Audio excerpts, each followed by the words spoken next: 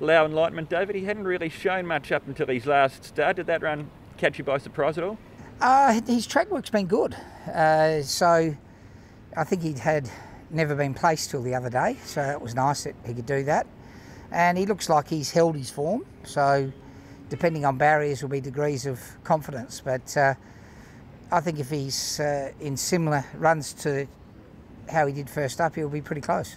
And you sent him up to Chung Fa after his last run. I know you've had satellite stables right throughout your career, but Chung Fa's obviously new for you here. How's he taken to that? Look, he really liked it. The reason he went there, he's a bit light on the feed bin, and in the more relaxed environment at Chung Fa, he was able to increase his feed intake. So that's, I think, a real bonus of Chung Fa.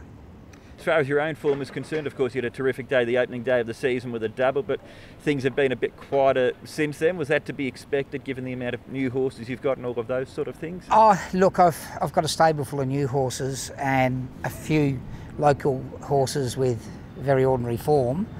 So I think for the next month, with those local horses, any win is a bonus. I was thrilled with Beauty Generation's run. We just got pipped yesterday. So we're sort of knocking on the door, but I think the stable will get a lot stronger once the new horses start running consistently. David, give way please. He's a horse that you actually also trained in Australia prior to coming over here. Was it always a plan for him to come to Hong Kong? Yes, it was. He's a promising horse. I think he's probably going to get better as the races get longer, but his one trial here was an 800 trial against moderate company, but he was pretty impressive.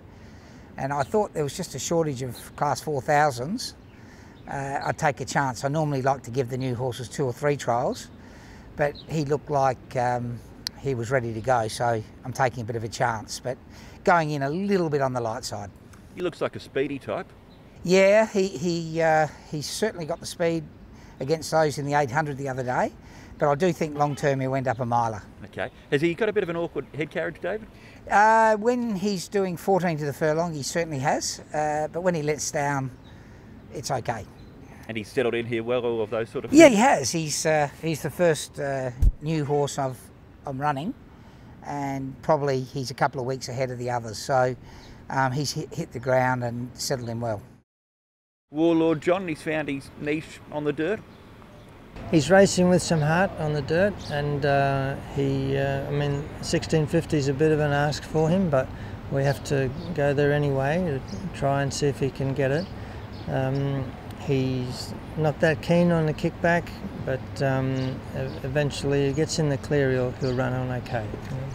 He won quite impressively at his debut here in Hong Kong, but he hasn't won since then. Is he a horse that you've had to manage carefully? Yeah, well, it's a little bit unusual. A horse can win his first start in a race in Hong Kong, usually got a good future, but he's been disappointing, and so we'll try a few different things with him and see if we can change his mind.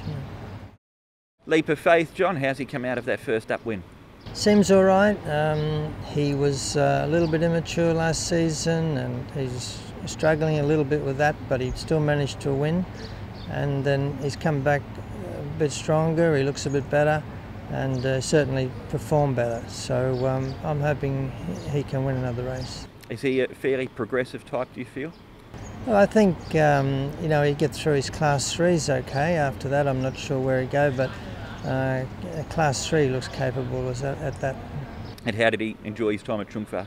He seems all right. He's when he come down from Chung Fa before he raced, he looked really good. He looked fantastic when he come down, and I think this time he sort of looks a little bit stronger again. So hopefully he's improved.